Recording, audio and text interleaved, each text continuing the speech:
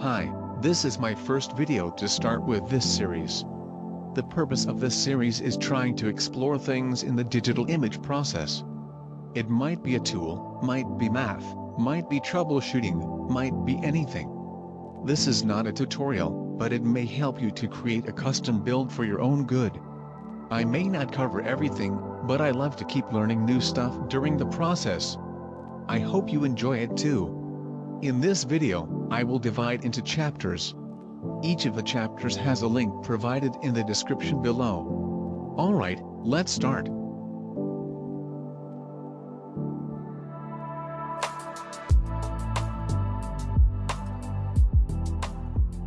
This time I will do a breakdown of depth of field related tools in Nuke. The most popular ones are zDefocus and pgBokeh. But before that, I would like to explain the different types of depth map. The most common depth maps we use are depth distance and inverted depth. Depends on the render engine setting. In Nuke's scanline render, it always outputs inverted depth, which is closest value to the camera is 1, and the far value is 0. But the deep output is opposite, closest value is 0 and furthest value can be infinity, which is the reality measurement. In zDefocus's math, it is called direct. It can use 1 divided by the depth value to convert to each other. In this video, I will use the direct depth for our test, so it will be easier to understand what happened. Let me show you the test setup I am going to use in this video. The setup will help us to understand how those depth of field works in those tools. You can see all these white dots in a line, they represent the highlight of the image. Then I set up a ramp as a depth map, 0 value on the screen left, ramp up to 1000 on the screen right. Red line on every 100 units. Blue line on every 10 units. Green line has no value on it, just for the bokeh size comparison in every different setting.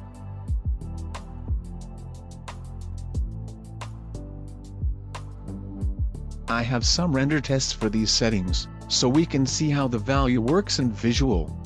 Let's check out the different maximum settings first, the rest are using the same value. Maximum 50.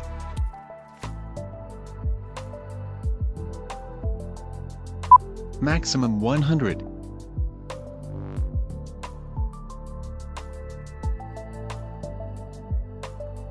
Maximum 200.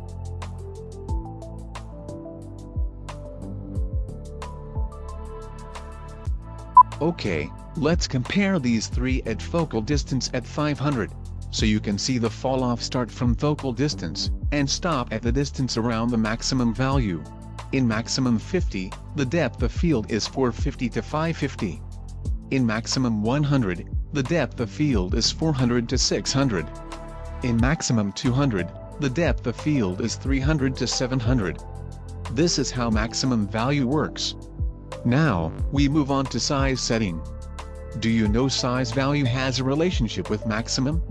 I am going to show you different size values under the maximum 100 setting, then I will explain the relationship between them. Size 1.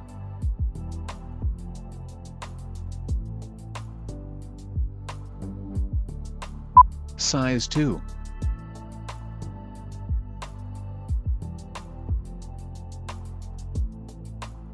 Size 5.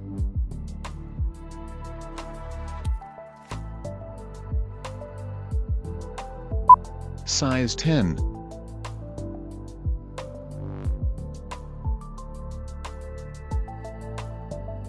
Size 50.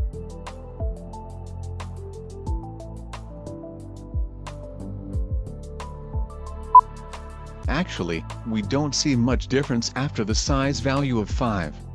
Let's try another size value. This time I set to lower than 1. Size 0.5.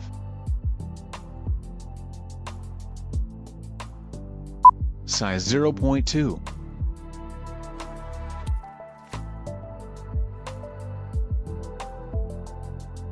This time we have a larger depth of field. Let me explain it at a focal distance of 500. When we have a maximum at 100, the depth of field is distance 500 plus and minus 100. When size is set to 0.5, then the depth of field is 300 to 700. So, here we can try to guess the relationship by the following equation. 1 divided by 0.5 and multiplied by 100. Let's check out another value to prove this. Size 0.2. We can't see the range clearly here, so this time we look at distance 800. The depth of field stopped at 300, which is 500 units from distance 800. 1 divided by 0.2 is 5. 5 multiplied by 100 is 500. So this equation works. Look at the size value of 2 this time. Focal distance at 500, size at 2, maximum at 100. So the depth of field is plus and minus 50, which is 450 to 550, same as the diagram shown here. That's why when the size value is up to 10 above, there has not much difference in terms of fall off. So if you have a large value of size, which means defocus and convolve are able to do the same thing but with faster process.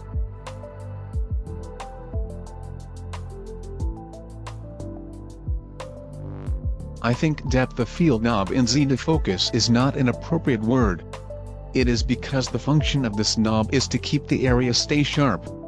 I may not understand this wording so well, but this is the diagram I according to. So the depth of field in this chapter 1 only refer to zDefocus knob. Depth of field in zDefocus is pretty straightforward. Let's check out a render test. Depth of field set to 50, size as 1 and maximum as 100. Let's stop at 500 focal distances and check out how these values are applied. In this diagram, between 475 to 525 are in focus. The maximum and size value applied outside of this range. Which means when set depth of field to 50 in zDefocus, it will be divided by 2, then plus and minus the focal point. And the result is where the defocus starts. The depth of field in zDefocus is not accurate in optical physics. That's because the sharpest distance should be only at one point. All surrounding distances, technically, are acceptable sharpness. The objects in this area should have slightly softness. Even though zDefocus is still a good creative approach. It is because when matching the plate, some situations are unpredictable. And zDefocus provides a flexible setting for users to tweak the result.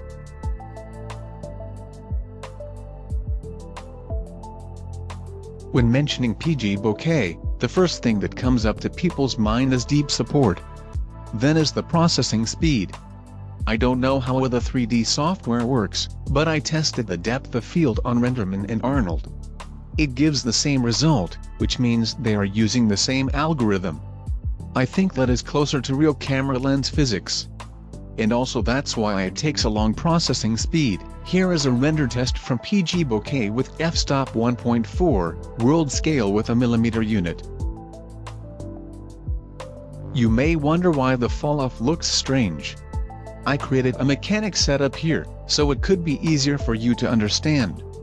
The setup works with the field of view, angle of view, focal distance. Let's check out the setup with pgBokeh's render test.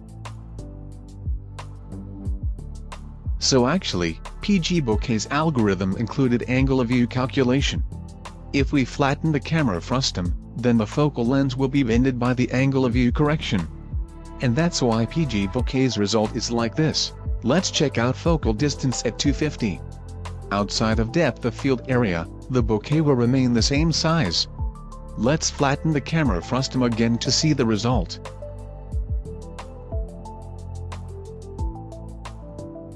When changing the focal length and horizon aperture, the camera frustum will be changed too. And these changes will apply to depth of field. This is the result of focal length change.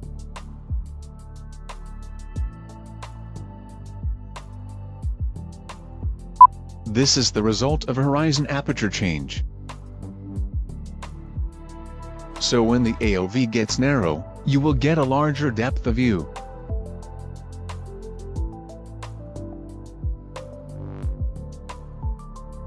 I mentioned in zDefocus, the depth of field is not correct in physics. So in pgBokeh, you can't find any setting that allows you to have an area with fully sharpness. in optical physics, only has one point in focus, then the surrounding area starts with a slight softness to fully out of focus. And all resulted by aperture and FOV. Here are some settings of the camera, so show you why some lenses can get more blur on background and some are not.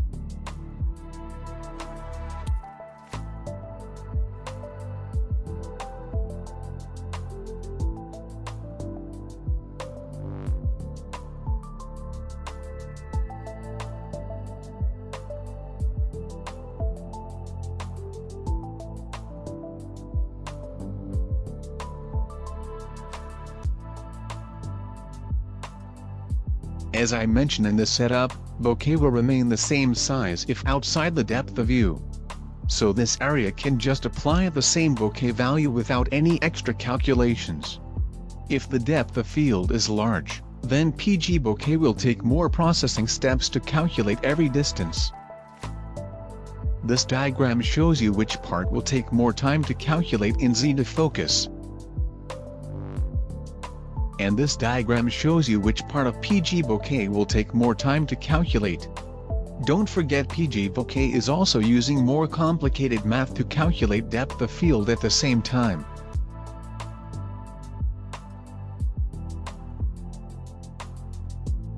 Okay, when you are using zDefocus, there are two elements required. One is the zDefocus node. The other one is the depth map. You can't modify the code or math inside zDefocus, but you can modify the depth map data.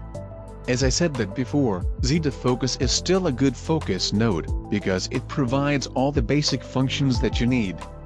And it provided the maximum function for you to optimize the process. Depth map is linear data, so you can put the physical camera math on the depth map. There is a gizmo called optical zDefocus from Jed Smith. It can produce a result closer to pgBokeh, just a slight difference. You can also check out his video here.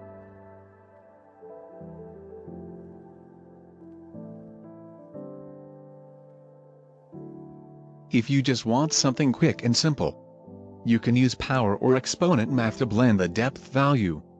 Sometimes you might need this method to tweak the depth of field for creative reasons too.